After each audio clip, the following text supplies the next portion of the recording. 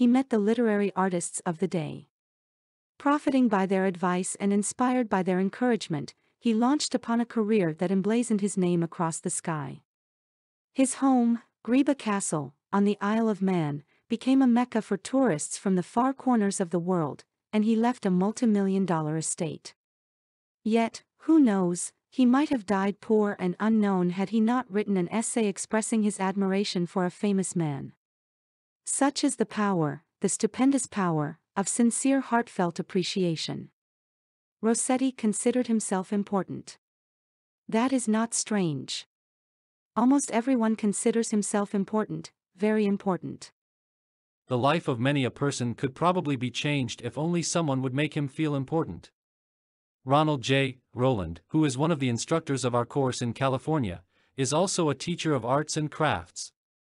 He wrote to us about a student named Chris in his beginning crafts class.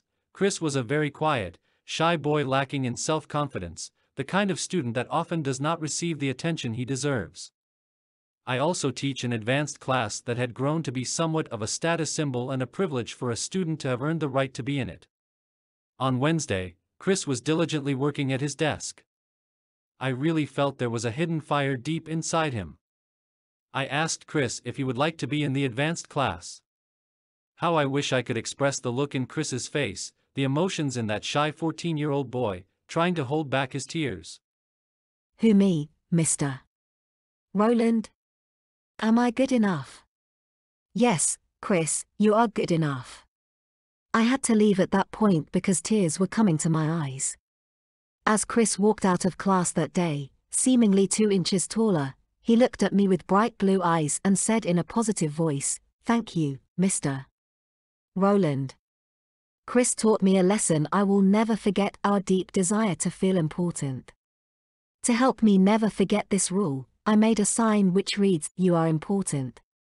This sign hangs in the front of the classroom for all to see and to remind me that each student I face is equally important.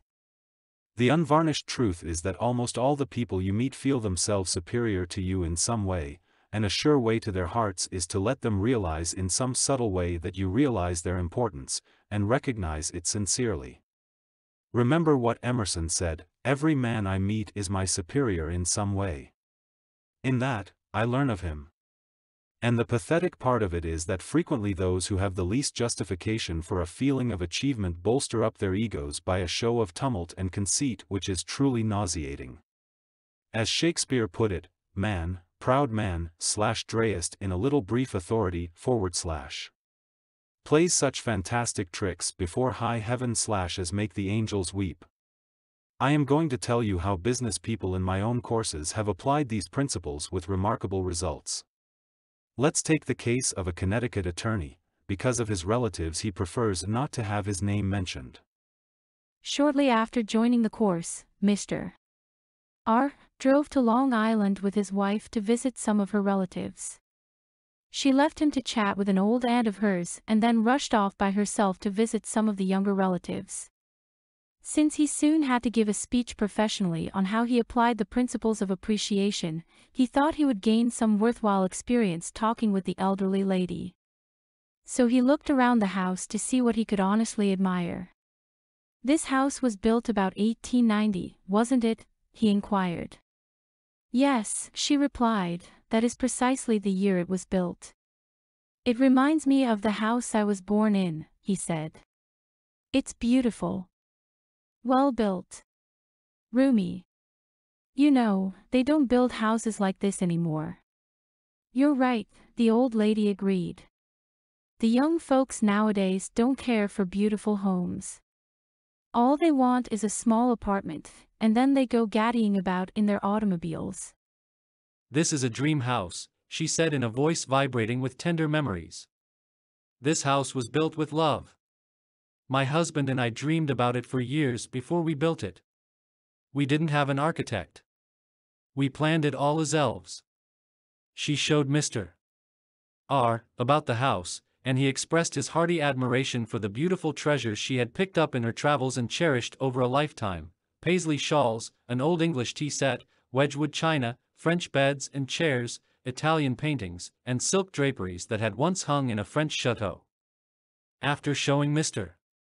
R through the house, she took him out to the garage.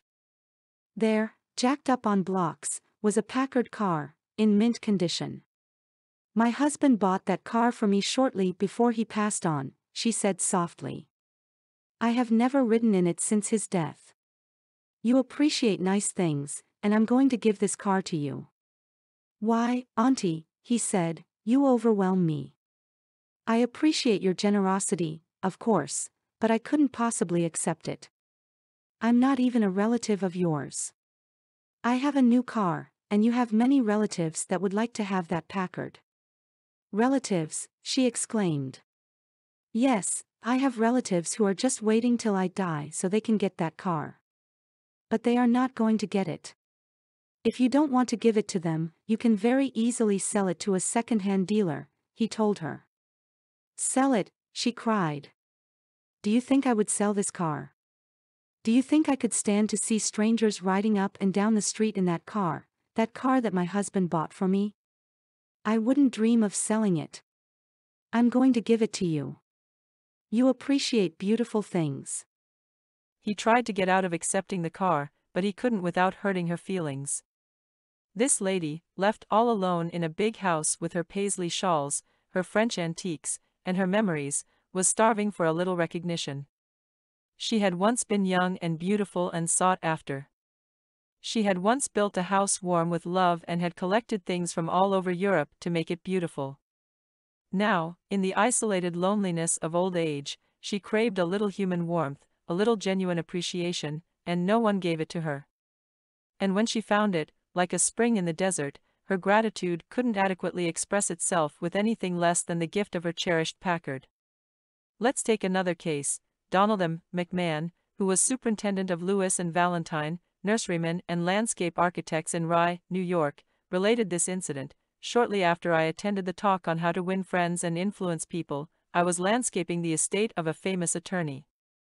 The owner came out to give me a few instructions about where he wished to plant a mass of rhododendrons and azaleas. I said, 'Judge, you have a lovely hobby. I've been admiring your beautiful dogs. I understand you win a lot of blue ribbons every year at the show in Madison Square Garden.' The effect of this little expression of appreciation was striking. 'Yes,' the judge replied, 'I do have a lot of fun with my dogs. Would you like to see my kennel?' He spent almost an hour showing me his dogs and the prizes they had won. He even brought out their pedigrees and explained about the bloodlines responsible for such beauty and intelligence. Finally, turning to me, he asked, 'Do you have any small children?' 'Yes, I do,' I replied. 'I have a son.' 'Well, wouldn't he like a puppy?' the judge inquired. 'Oh, yes, he'd be tickled pink.' 'All right, I'm going to give him one,' the judge announced. He started to tell me how to feed the puppy. Then he paused. 'You'll forget it if I tell you.' 'I'll